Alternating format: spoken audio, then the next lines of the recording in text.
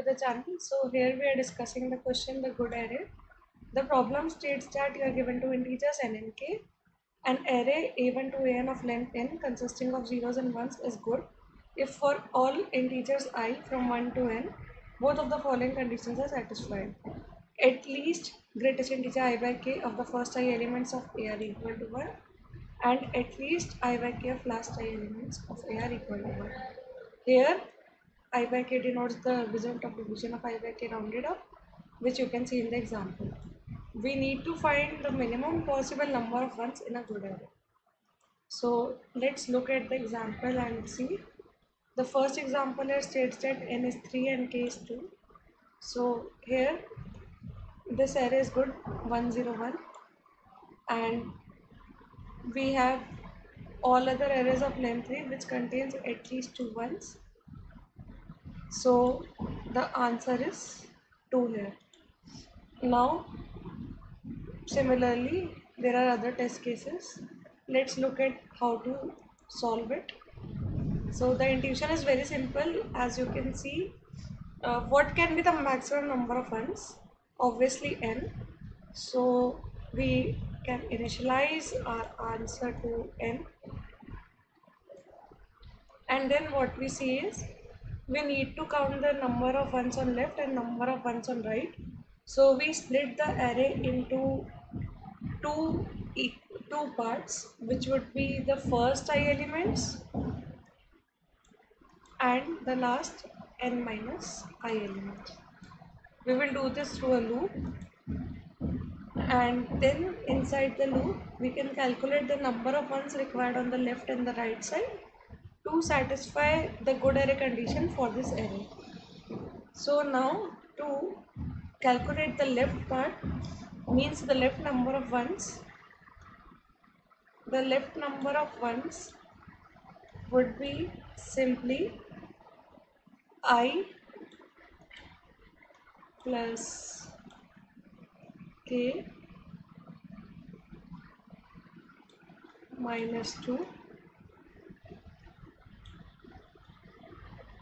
this whole divided by k. Similarly, now why we are doing this, I will let you know. Similarly, first we calculate the right side. So our right side is n minus I, so it would be n minus I plus k minus 1.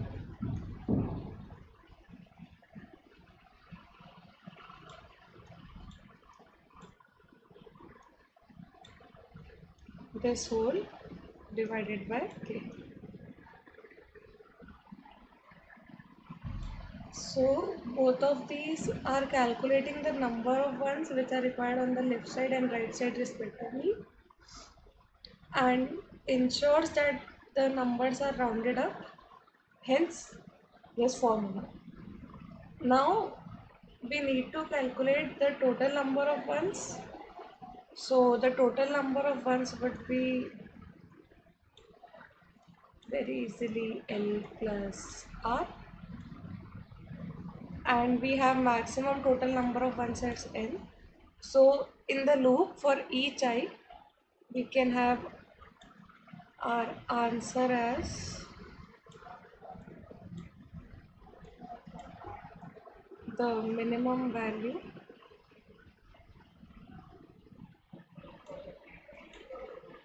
of the left plus right and the initial answer,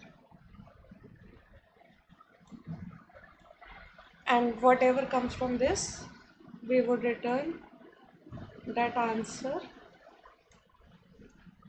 plus 1.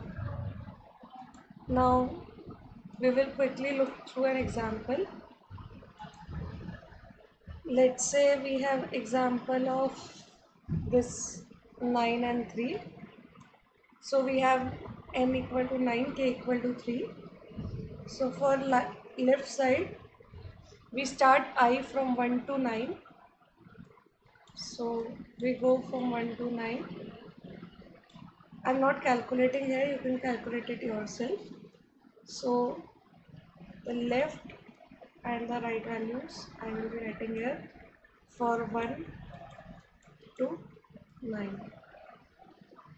So for 1, the left is 0 and right is 3. For 2, left is 1 and right is 3. You can put in the formula and check. And going on like this, we see that for 9, left is 4 and right is 1. Now if we calculate the left plus right value, so it would be 3, 4 and so on, and the last one is 5. This is our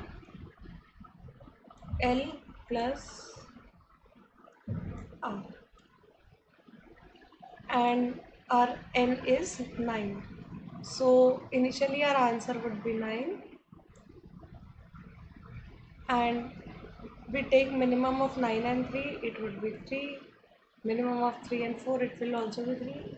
Like this, ending up in between these numbers, no number is less than 3, so we get answer as 3, and we return answer plus 1 if you remember. So it would be 3 plus 1, and our answer would be 4 here. And you can see for this the answer is 4. So hope you guys understand this solution. Thanks for watching.